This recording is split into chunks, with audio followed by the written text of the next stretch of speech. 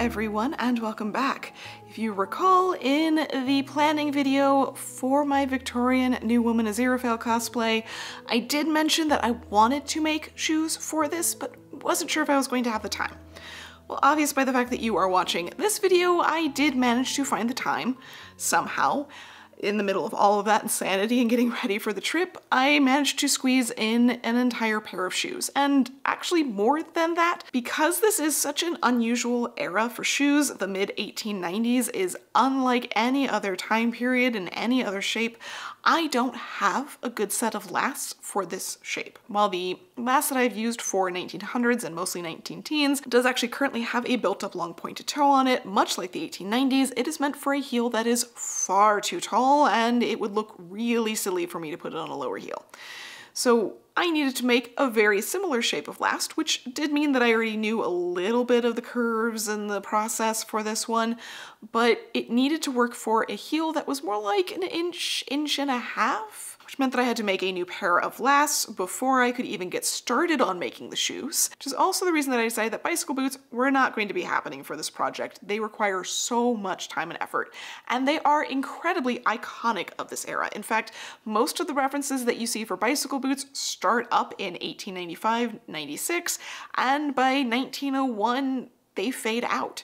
And it's not really surprising the style of the shoe shape changed so much around that 1900 point, and I actually found an article that mentions them still trying to make bicycle boots with the more rounded toe and the higher heel, and that they just frankly looked weird.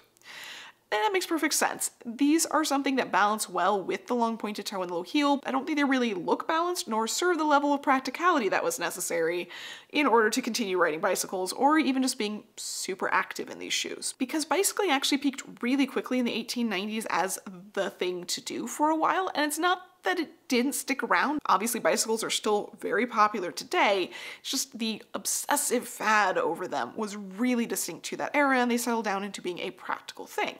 In the 1890s, they were also really obsessed over just anything to do with sports and health, getting out, being active, and they were very encouraging of increasingly practical garments, more tailored things, simpler things, lighter weight things. This is also when we start to lose all of those layers of petticoat and fluff, and they end up with much more practical options for every single part of the garment. So overall, they were encouraging a lot of really good, healthy life choices at the time. Speaking of good life choices, I want to introduce the sponsor of this week's video, Thrive Market. Thrive Market is an online subscription-based grocery store with a great array of options that make healthy living easier and more affordable. I started looking into Thrive Market recently to help me find a better selection of options.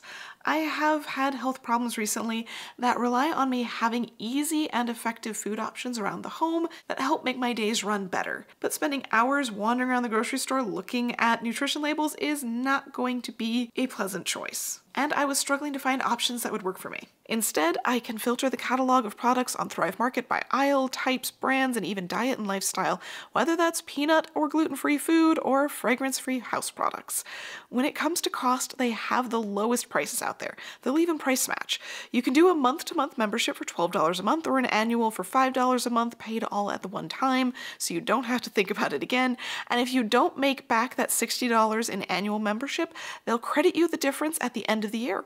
I saved more than $12 on my first order that came out to less than $60, so it's not difficult to make up the membership quickly. I am honestly completely sold on how easy and effective this is. So many new products being added all the time, simple searches, all orders over $49 ship for free, and they have carbon neutral shipping and zero waste warehouses. And to top it all off, their Thrive Gives initiative donates a free membership to those in need with every paid annual membership. Just click the link in my description or go to thrivemarket.com/Nicole Rudolph and get 30% off of your first order and get a free gift worth up to $60 when you join Thrive Market today. Thanks again to Thrive Market for sponsoring this week's video and allowing me to keep going on all of these crazy projects I keep adding onto my schedule. It never ends. And I honestly don't know how I managed to fit this project into the time that I had allotted. Not only did I have to carve out and shape down those lasts, but the boots that I ended up making were fairly complex, and I did as many shortcuts as I possibly could. though, like I said, I wasn't going to be taking care of the bicycle boots this round, I didn't want such an expensive and time-consuming piece to be made on a brand new last that I have never really gotten a chance to fully test before. Instead, though, I made my way towards a shorter, simpler boot. Aziraphale in the series does wear a pair of boots, and they are two-tone, the tan and the brown. I really liked those colors, I really liked that element of the short boot, so I wanted to carry that over. And short boots and Oxfords were incredibly popular for women in this era, but they came in so many different styles. And I particularly fell in love with this pair of boots, which is pretty simple in reality. There's a lot going on with the scroll work and the shaping, but honestly, I'm going to have to do a fair bit of work with seams and shapes anyway, so it doesn't add too much time and effort to the whole thing. I am using an original pair of boots that I have in my collection for reference throughout this whole process in order to understand how the uppers could be put together. There are so many ways to do a single pair of shoes from any era, so there's not one right way. This is just a way that a pair of boots was made, and I use that as information when making mine. So most of the techniques that I'm using come from that original pair. The style comes from the museum pair. I altered the design just so slightly to make it look a little bit more like angel wings, which I thought was a really fun feature of that.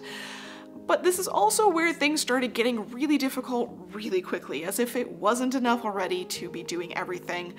I knew that I could shortcut the construction methods and be cementing everything together rather than taking the time to do all of the hand stitching and welting and all the crazy stuff like I did for the pair of Oxfords back in the fall, which that was hours and hours of stitching and finishing and effort put into every tiny little detail of that pair of shoes. Instead, I'm relying on that scroll work feature to be the main thing, and I'm just going to cement the whole shoe together really quickly. And it's not historically inaccurate as a construction method, though the stitching is more typical. The uppers, though, were where I was going to put my focus, which meant that I needed the right supplies. And that was where the first really big problem cropped up, because this project fought me every step along the way. First off, I couldn't find a good leather. All of the places that I usually buy from, they have a great stock of leather, but pretty much every single place was out of that color, was out of that weight and general style of leather. I couldn't find anything that I wasn't going to either have to skive down to a much thinner level, which I don't have a machine for and takes forever to do by hand, was not going to be the right color or the right finishing style, so I ended up finding a good weight of leather that had a good stretch to it that was relatively unfinished, which meant that I could pretty easily dye it and finish it and take it through that process without having to strip it down first. So that would save me a step in the long run. And I have dyed leather before, but I am by no means an expert on this. This is not something I have a lot of experience with, so it's a little bit scary, a little bit challenging, and it did present some problems along the way. I have learned a lot in this project, as I do with all of my projects. And I'm glad that I took that challenge on. I really love how everything turned out at the end, but between finding a decent leather and dyeing the leather, finding a fabric that would work and be the right color range for what I needed, finding all the supplies, making up the last, and getting started, I was running up against the clock on this. So in the end, I only had about a week to make this pair of boots, starting from the point of having the last done while I was trying to get everything else wrapped up and finished at the same time, because I still had lots of little project pieces to do and some finishing, and I needed to get photography of everything done before I packed it away and left on the trip. So looking back, I honestly don't know how I managed to cram all of that in, but in the end, they turned out absolutely lovely, and I cannot wait to share them with you. Starting off with designing the last, I was using that original boot as the inspiration for the shape, but it is quite a bit smaller than my foot size, so I knew I was going to have to size things up. Like I said, I've also done a last that is somewhat similar in shape before, so I have a reference point for how these curves are supposed to be proportioned out. So using a tracing of my foot and a tracing of the smaller shoe, I am sort of combining the two in a way, figuring out roughly what the footprint should be for the last first. Then I can go in and figure out the side silhouette and start shaping out what I need that to be in terms of my own foot size and proportions. So this is all just a rough idea of where the last will end up in the end, because it's going to take a fair amount of working down in order to get it to the right measurements. It is of course helpful to look at the last that I already have that I know fits me for comparison, make sure that it is pretty close in terms of the overall measurements. And then it's on to carving things down, getting a really basic block shape to start, and then working down corners here and there until I start sanding everything down to get the right curves and get everything smoothed out. And this is a point where I will start removing little bit by little bit by little bit in order to get the measurements right to fit my feet. Once I have a matching pair, which is a feat unto itself, I am taking the pattern off of the lass. So I'm using masking tape for this part of the process because I find that to be the easiest, especially when I'm trying to draw a design on there and figure out exactly how I want things to be proportioned out. And then I simply cut down through all the seam lines and remove the masking tape pieces, and those will get laid out flat onto a sheet of paper. They won't be perfectly flat because inevitably in the end I'll be using leather, and leather stretches and can go over curves. These are complex curves, but I will end up with a fairly close pattern that I can then take the time to draw out and clean up. This only went up to the ankle point of the last, so I need to figure out how much taller I want the boot to be and come up with all those designs, how big for the ankle, lots of different curves, so much more information that gets imparted, and then the final design gets cut out of a Bristol board or heavier cardstock. That's because I want really nice clean edges when I go to trace this out on the fabric and on the leather. This is a really complex design and I need it super clear. This also allows me to add in seam allowance, so that way I'm not drawing a line on the leather that might show. Unlike working on fabric where I can use chalk or things that are very temporary, marking a line on the leather, it's going to indent somewhat. So I want to actually add the seam allowance here. Then if I need to, I can go back and actually cut out little dashes where I want the stitches to be, so that way I can mark those later without having to worry about it showing through. I can do that on the wrong side. But for right now, I just need the larger shapes. So I'm tracing everything out onto the leather before I dye it, so that way I can track what areas actually need to be dyed, not wasting a whole bunch of effort trying to keep things from being streaky and pooling in different areas. I am not the best at this, and it took me a few different layers to get up to the level that I wanted, but once I got pretty close to what I wanted, I went ahead and cut everything out, retracing those lines so they were extra clear, and then I put one final layer of the dye on top of this to make sure that I got every single little corner and little speck of everything as smooth as possible. I did end up with a streakier finish, but honestly I kind of like it. It looks a little wood-like. I'm okay with that. I do want to try and figure out ways to do different techniques in the future though. Then it was time to start assembly, so I'm cutting out a cotton twill for the lining, which is going to cover the vast majority of the interior. There are a few spots where there'll be some leather. There's a little strip that goes down the center back seam in order to add reinforcement to the interior. There's definitely a lot of reinforcement in the original pair that I'm basing this off of, so get ready for more and more added in. For example, the top line. There's not only a Petersham ribbon that runs around the top, but also a piece of linen canvas inside. I used a beetle linen for mine, so that way it's nice and thin but very stiff, and that gets folded over and top stitched via zigzag stitch to the top of the lining. And then a strip of leather gets added down around where the front is going to open, so that way it's reinforced for all of the eyelets that will be in there. This is the same leather that I was using for the outer portions, but I didn't dye it because I was worried that the dye might rub off on any stockings. Next up, cutting out the silk, which is just a ribbed silk. And I'm using a little bit of double-sided sticky tape that's meant for shoemaking and leather work in order to place the little leather applique in the right spot and not have it move and shift around while I'm sewing. I didn't find that it did that too much, but you can never be too safe, especially when I'm working on something this complicated. I also had to use a different foot than usual so I could actually see exactly where I was headed with my stitches, so my regular sewing foot just hid about a quarter of an inch from what I could see, and I was going off the edges way too easily.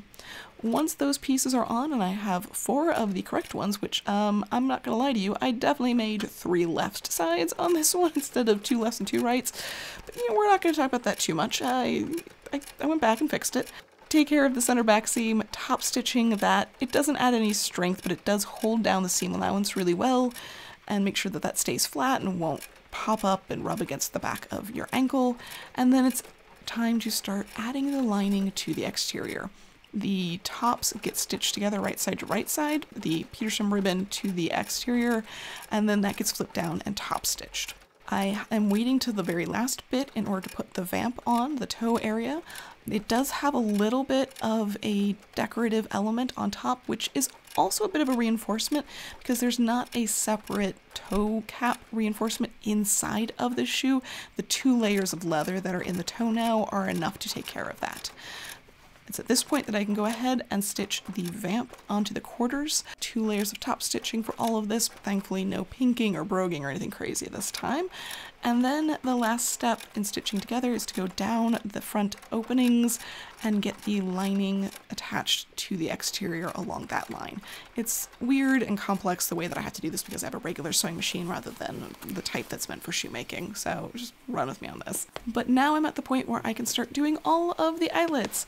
I have a little cardboard version of this. It makes it easier for me to mark things out, and then once I go through and poke a little hole, I double check and mark with my punch tool before I punch things out, making sure that it looks lined up, and then punch through all the layers. I'm using the same punch tool to kind of open up that hole just a little bit further to get the eyelet through all of the layers because we have quite a bit going on inside of there. And these are, yes, just eyelets, not grommets. That's what's on the original. That's what I'm finding historically, very commonly used.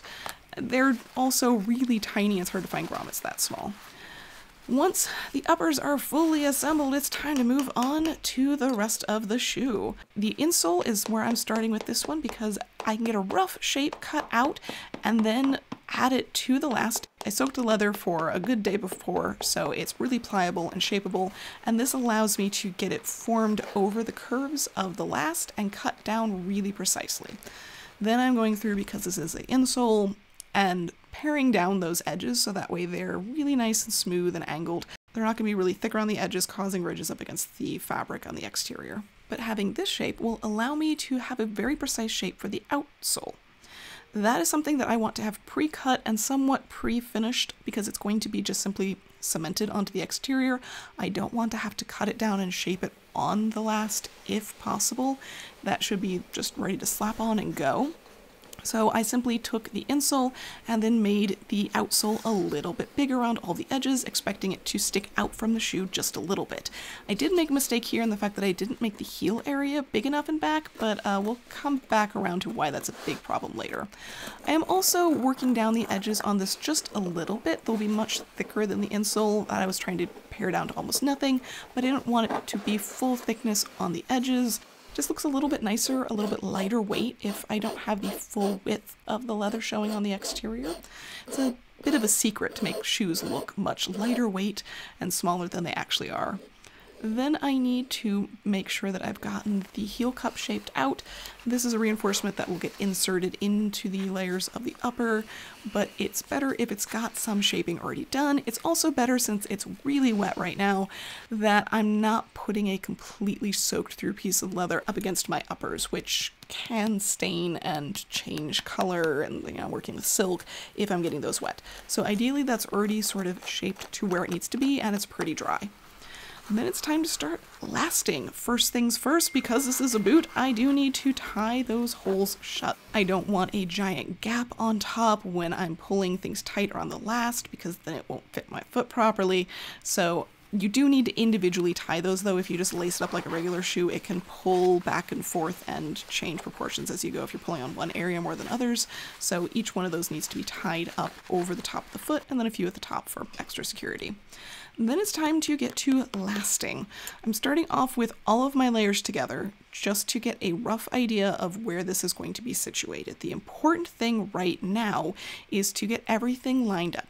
Center back seam on the center back, the toe centered up over the top, the 2 side seams lined up like they need to be around the body, making sure that it's not skewed right or left, counterclockwise, clockwise, whatever way you want to look at it, making sure that it is symmetrical as much as it can be for the fact that it is a right or left shoe, and everything's placed well.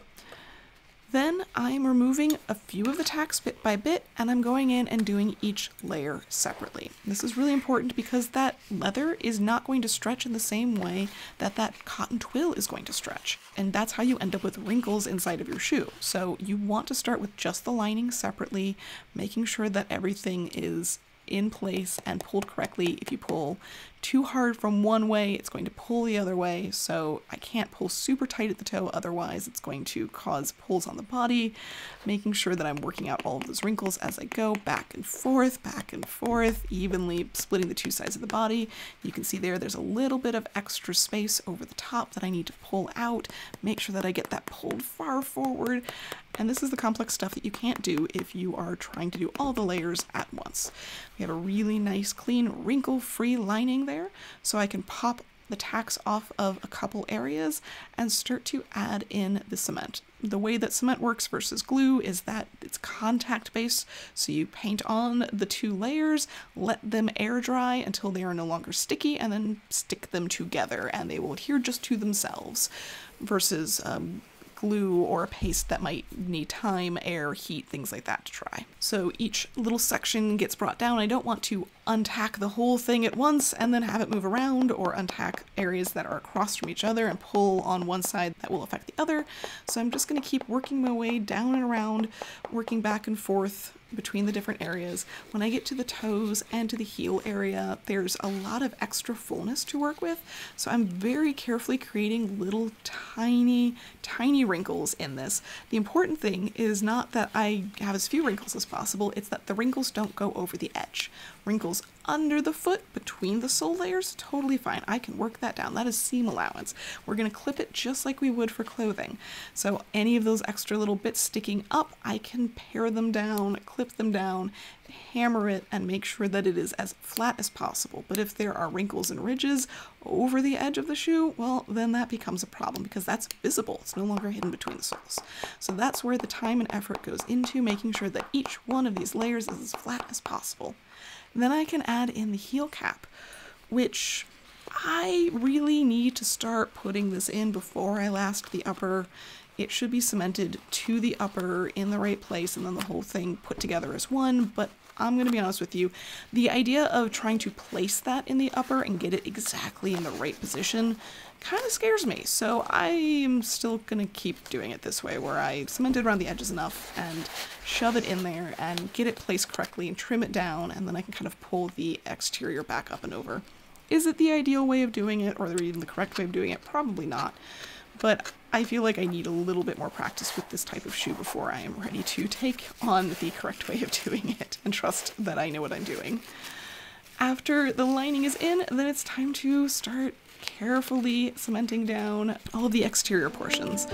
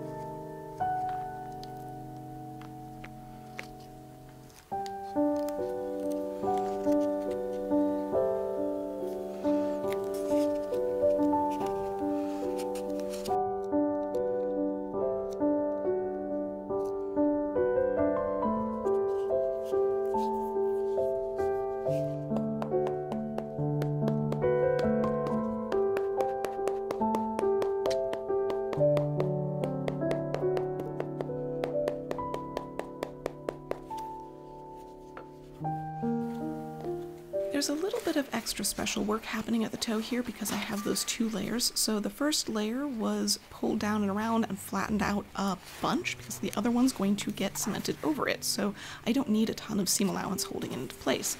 I'm also roughing it up so that way the cement is holding to it a little bit better. And I'm going to very carefully wrap this second layer because this is the one that will be visible on the exterior of the shoe. So I want to make sure that any of those wrinkles happen below the fold line in a place where it's going to be hidden by the outsole. So I'm taking my time to smooth over the corners, smooth over the edges, and get that shaped out before I get into dealing with all those tiny little pipes and wrinkling it in as best I can to be as flat as possible. You can sometimes stretch your leather a lot doing this, but it does require it to be wet, and I did find that when I wet this down, the water does show marks. So I wanted to add as little water as possible. You just wet down those little pipes just a smidge before I went in with the hammer to flatten them down, went in with my tiny scissors. You can certainly use a knife for this, but I find I have a little bit better control over the tiny little space that I'm working in with my scissors, and clip out as much as I can before going back and finishing up the last few little bits that need to be cemented down of the exterior. Everything is coming in nice and smooth, which is the really important part, especially when I'm working with a last that is this curvy. It is not terribly forgiving, to be honest. Once everything is in place, I have to pare down that final layer, making sure to get rid of the ridges around the edges, basically just reducing as much bulk as possible. This is just like trimming your seam allowances around curves. The concave empty space in the middle of the shoe then needs to be filled. Pretty commonly in modern shoes we use a type of cork filler. This is what's really simple to work with, really clean and efficient. They used all sorts of strange things historically, whether it was fabric or wool, it's just loose fibers. But cork is really easy to work with, and it helps keep the layers from squeaking, so you don't have the leather insole and sole working against each other when they're slightly wet. It also means that there's a little bit of cushion, a little bit of warmth, so it is really a useful thing to have a good filler level there, not just for the aesthetics of the external of the shoe, not having a bumpy outsole, but also for those added benefits. I am cutting this quite wide, so it's actually extending over the seam allowance of the uppers, and I'm going to then cut it down and work it down with my rasp and file it to get where it needs to be to have a really smooth curve. And I've tried fitting it into the precise space where the seam allowance ends before, but there's always a little bit of a gap or a little bit of overlap. There's always an imperfect edge there, so it's far easier to overextend and then pare it down. Now this is where I pick up with my mistake. This is the second shoe that I'm working on at this point, and usually this would just be the layers for the heel. This is going to be a stacked leather heel, not something I've done a lot. In fact, I've only really done it once before on a large scale, and I did that with a welt, and the welt sticks out further than the edge of the shoe, and that was kind of my problem here. I didn't account for my outsole to stick out as far as it needed to. So when I put the sole on the first shoe, it was way too small, and I was going to end up with building down to a heel that was going to be way too small. So I needed a bigger chunk at the top, which meant that I could cut a whole new outsole for both of them with a larger heel base in the back, or I could kind of cheat my way through because I'd already gotten pretty far in the first one, and there was a way for me to only have to undo a little bit then, and not waste all that leather, of adding this little extra wedge. And this is essentially functioning not unlike having a welt around the top, but it's going to allow me to expand the size of the heel by just a little bit. Everything's going to be angled in, getting narrower and narrower down the shape of the heel, and this will allow me another almost 1/4 of an inch around each one of the edges because of the angle I'm working at. So it makes a really big difference to add this one piece in. I'm definitely going to do better on the next pair though, because I now know to leave that section far wider. So I'm cutting it down, paring it down, trying to flatten it out. We're working over a curve right now, and I'm trying to get rid of that curve as much as possible, roughing everything up so that way when I'm adhering the layers together, they are more likely to adhere, just like scoring clay or something like that. And then going through and marking out on the uppers where the edge of the sole is going to hit, because I don't need to cement any further than that. It's not a big deal if I do. You can use one of the little crepe rubber erasers to get rid of that, but it's still better if you don't go too far over the edge. So once I have everything cemented and that is cured, putting the layers together, the outsole is pretty damp at this point, but not soaking wet, so that way there's still enough pliability and I can curve it into the correct shape, get it around all those complex edges. You can see it's still pretty curved around the back there. We'll have to keep correcting that on every level of the heel in order to end up with a flat surface to walk on. And I'm using a little bit of tape here just to really get that waist area tight in. You can also see the toes sticking out. I added a little bit of extra cement there because it wasn't sticking as well as I wanted it to, so I was letting that cure while I worked on other parts. And now I'm able to start shaping out the very beginning part of the heel. There's going to be a lot of work to get this shaped out correctly along the way, and I'll keep going back and fidgeting with it, but I need somewhere to start. I'm also going in and taking off the top layer of the leather, making sure that I can get rid of that curve as I go down. I'm only going as far as the heels are going to stack onto this though, so I'm not removing that in the areas that will be visible later, but this allows me to flatten it out as well as roughen it up so that way it adheres well to the next layer. It is incredibly important when building up these layers and layers of leather for higher heels. It's not too high of a heel in this case, but still, the concept still stands on that. So once I have everything roughed up and prepped in that back area as flat as possible, I'm going in and adding just a few little wooden pegs. I'm not going all the way around like I will for the other layers because honestly I don't think there's quite enough depth to catch there, but by putting just the 4 wooden pegs in the back section of the heel through the 2 layers that are now there will help keep them close to each other and keep things from shifting around. The reason for the pegs is to make sure that as you're putting impact on the heel layers, they aren't shifting forwards and backwards as you're going. The cement does a really good job of making sure that they are going to stay attached to each other, but they can start to shift just a little bit every time you put your foot down, and it adds up. So those pegs are in there to make sure that we don't have any shifting of the layers long term. But each one of these layers gets added on, worked down in order to flatten it out and get rid of that smoother top layer, rough it down, add more pegs. I'm offsetting the wooden pegs every single time, so that way they're not constantly just going into the one below them, and as I'm adding layers up, they'll offset enough that I can keep going back to the same spots after a while. And from there, I'm just slowly shaping them out. I'm not being aggressive with my shaping yet till I have more layers added, and then I can start to see the shape that I'm going for, and I can keep shaving off bit by bit. It's really hard to picture the heel that you're working on when you only have a couple levels.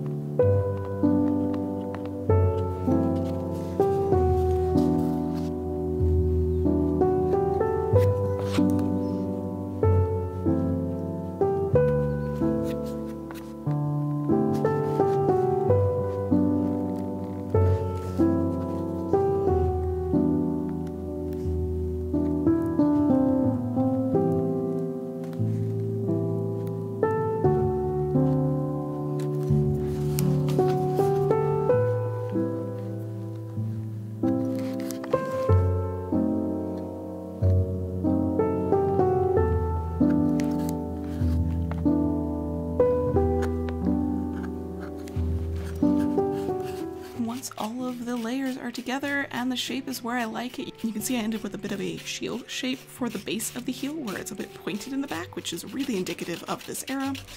I'm going through and smoothing out all of the lumps and bumps, starting off with a really coarse sandpaper and glassing things as well, using literally broken glass to work it down and getting every single bump out of it that I can. I admit on this pair I was running short of time, and so the process for smoothing out the heel and finishing the edges markings around the sole was not quite as precise as I would have liked it to be, but it still looks pretty good. I'm also going and staining the edges and the bottom of the sole along with the heel, so that way it gets a really nice dark brown color. This seemed to be the typical coloring that I was finding for this type of upper. Obviously if it was a black upper, we'd go with a black sole and dye everything to match, but the dark brown seemed to be the common option for mid-tone browns and colors of shoes. I'm going in with a larger cotton ball for most of it, but then the edges I'm going in with a really fine paintbrush, so that way I'm not getting anything onto the body of the shoe. Yes, I could tape this out, I could have used plastic here, I could have done lots of things to make this go much faster in the end, but honestly, I feel just as precise using a paintbrush as I do with adding a bunch of tape or other things around the edges that can sometimes bleed and give me a false sense of security. Once everything is dyed though, I'm going in and burnishing the edges, smoothing them down. I have a couple different types of burnishing sticks that I use for this that have some notches or curves to them, and making sure that everything is smoothed out and shiny. I can also go in and add some extra layers of things like tragacanth or mink oil or things like that to help up the shine, but I was finding with this leather it had a really nice shine around the heel and edges without having to add gum tragacanth or anything, so I may come back to that in the future, but for right now it looks pretty good. The last little bit, as you can see at the heel, I don't have any wooden pegs for that final layer. Instead, they have little brass nails that hold it into place, and they use them a bit decoratively. There's a set of 5 along the back and then one at each one of the front corners to hold everything into place while still looking really lovely. These nails in the back can also be a help when it comes to the way that you walk on your shoe and wear down that area first, so those can prevent you from wearing too far into the next layer. Then it's time to remove the last, cut through all of those little ties. Thankfully I remembered to put a hole in my last this time so I can actually properly get in there with the last hook and have something to hold onto while I yank the finished shoe off.